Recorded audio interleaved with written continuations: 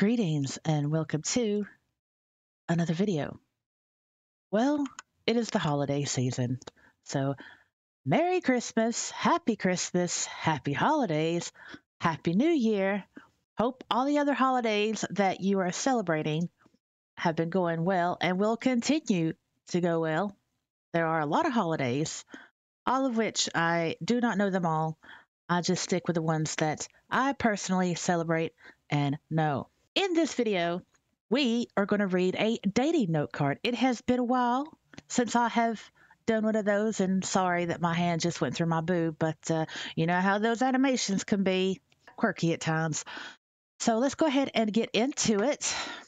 And for those of you that are not familiar with the dating note cards, I retrieved dating note cards from a dating agency that I've been involved in for quite a long time now. And I will go through, pick out random ones, and then I will read over them.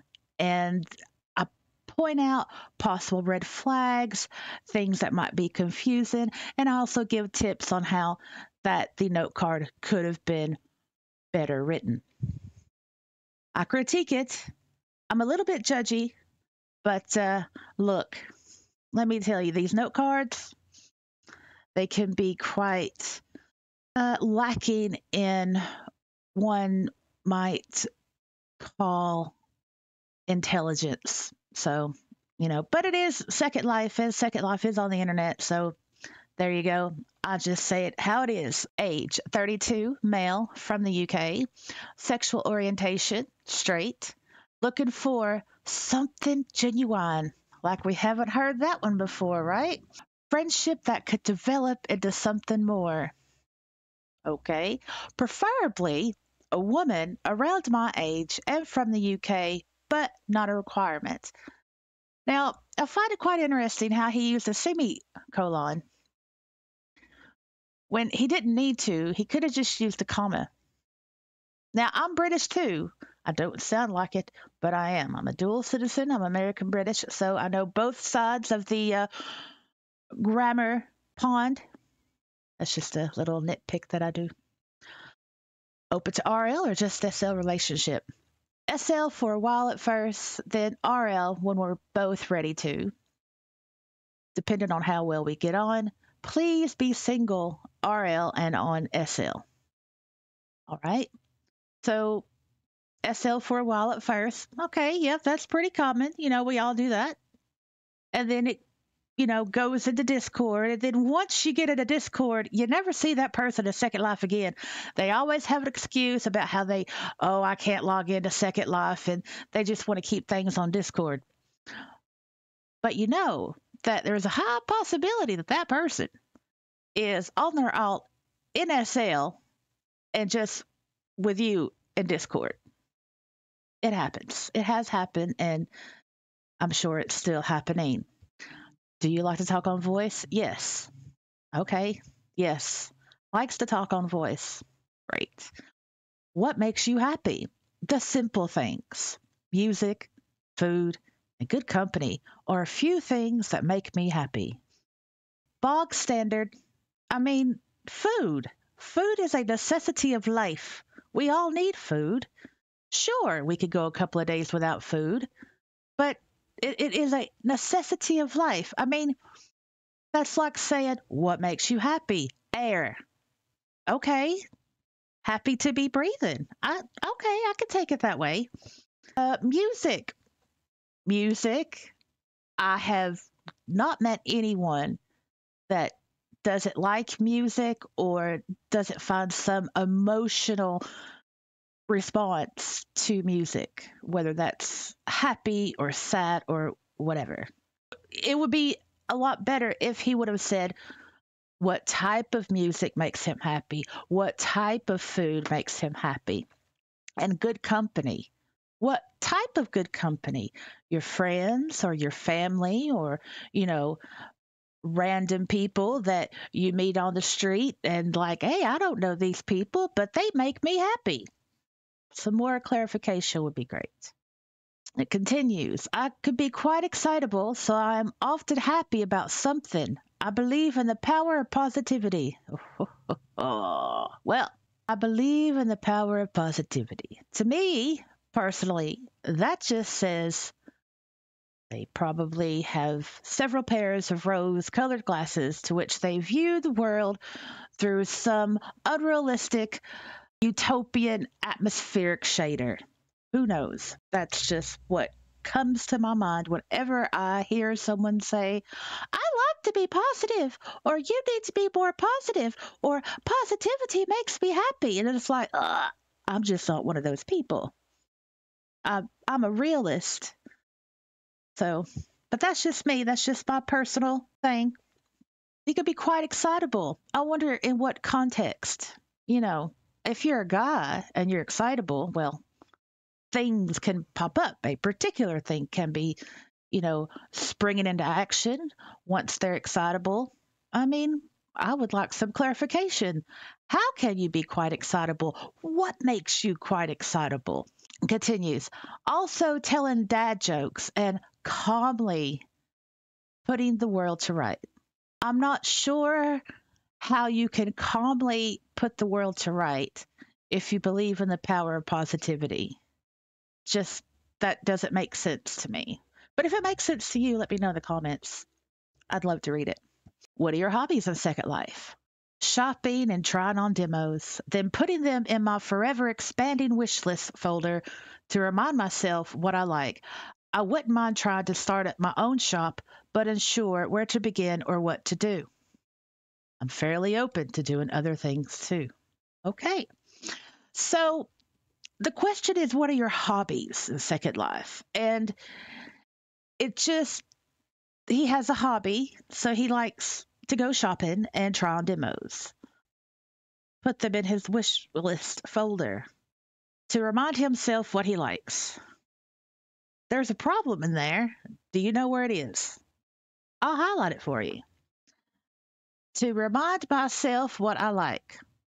Why do you need reminding of what you like? Now, if he had worded it to remind myself what to buy, that would make a lot more sense. But to say to remind myself what I like, it kind of puts into question that perhaps this person isn't comfortable with their own self to know for certain what they do like on a regular basis. I mean, how does that work? Do you go into your wish list folder and like, I can't remember if I like the color red or blue. Let me look. I don't know. I don't get it. And why would you junk up your inventory with a wish list folder of demos? Why? Why would you do that? You could have an MP wish list link. Oh, dear. Now, he says he wouldn't mind trying to start up his own shop, but he's unsure. And, well, yeah, that's understandable because, it can be difficult to start out want to do something and not sure how to do it or what to do within it. And he's fairly open to doing other things too. It would be great if he had expanded as to what type of other things. But, the question is, what are your hobbies in Second Life? So perhaps maybe one of his hobbies in Second Life is goal setting. Here is certainly a goal. Moving on. What are some qualities you are looking for in a potential partner? Now, those of you that have been with me for several years now know that this section is one of the most generically answered question of any type of question in all the dating note cards that I've ever done. If you don't know what the generic answers are, you will learn quickly. What are some qualities you are looking for in a potential partner?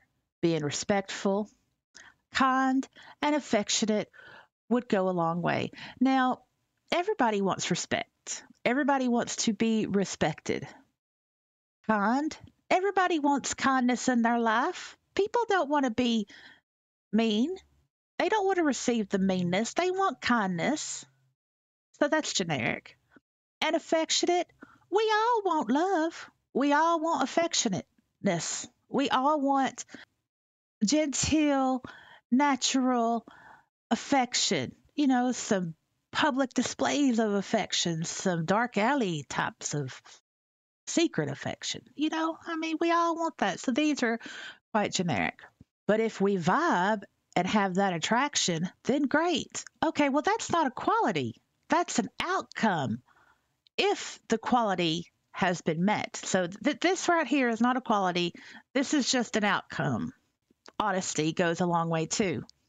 Yes, it does. That is why everyone wants honesty. Nobody on this planet wants to be lied to. Nobody. So this is generic.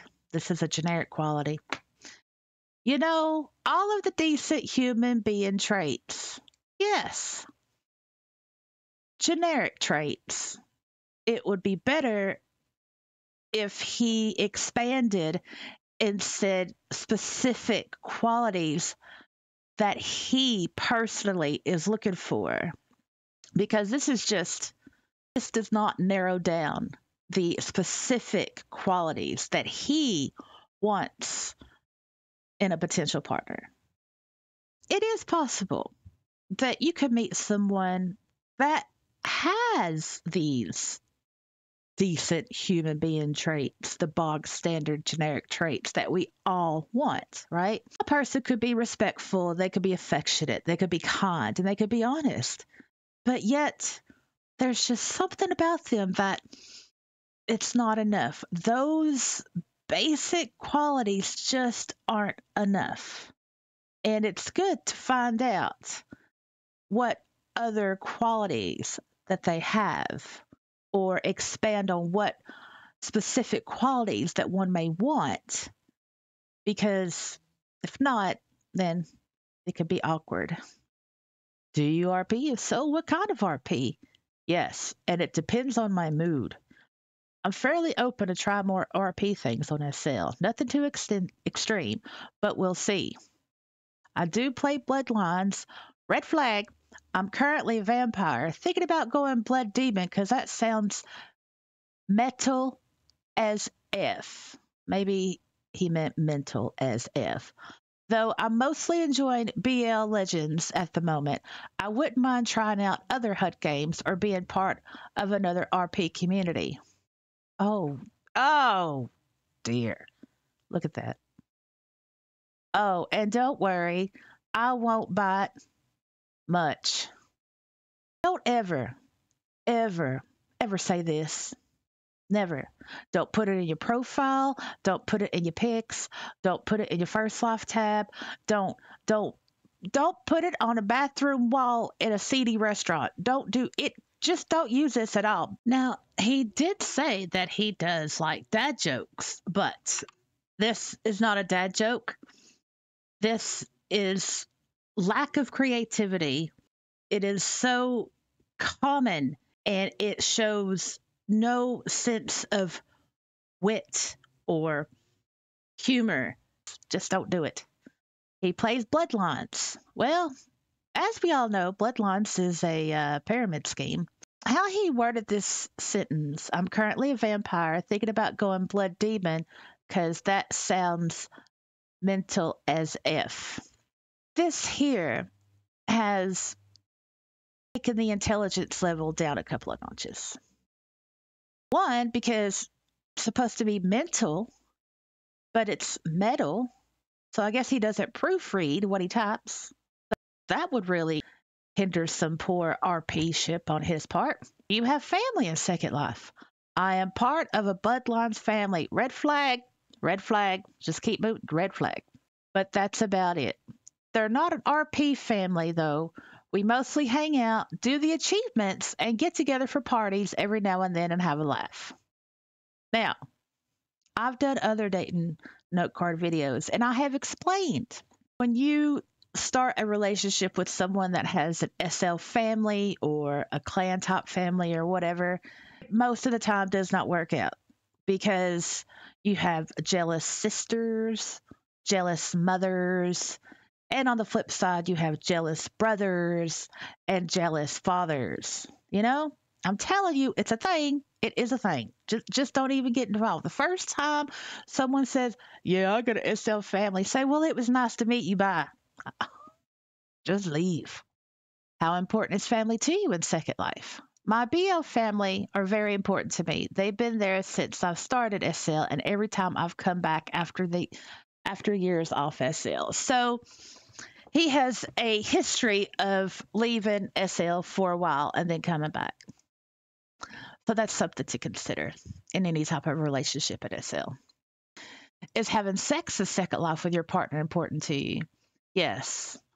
We don't have to do it all the time, but intimacy is important to me. Now, how many times have we seen this in these dating note card videos? A lot. A lot. He has worded this. Sex is important to him. Okay, understandable. He's a dude. He continues to say, we don't have to do it all the time. All right, but there's that button there.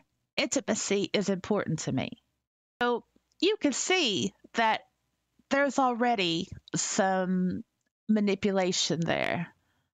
We don't have to do it all the time, but it is important to me. Like throwing that bait, like, well, if you don't want to, I understand. It's guilt tripping. It's guilt tripping, and any naive girl will fall for it all the time. Next, are you into BDSM? If so, are you a sub, dom, domain, or verse? Not the more extreme BDSM. The odd spanking and a few kinky rough things is fine too, but I'm also the kind of guy to go with the flow as long as we're having fun. In other words, he either doesn't know what he's doing or he doesn't know what he wants. I'm just going to nail it and say he doesn't know what he wants and doesn't know how to do it. Anything else you would like to add? Feel free to jump in my DMs. DMs is on Twitter. This is Second Life. They are called IMs for instant messages. I'd be more than happy to chat and to see where things go. I bet you would, because intimacy is important to you. I hope you enjoyed it. If you have any comments that you would like to leave, go ahead and leave them down below. I'll be more than happy to read them, and other realists will too. There you go. Alrighty, I hope you enjoyed this video, and I'll see you in the next one. Bye.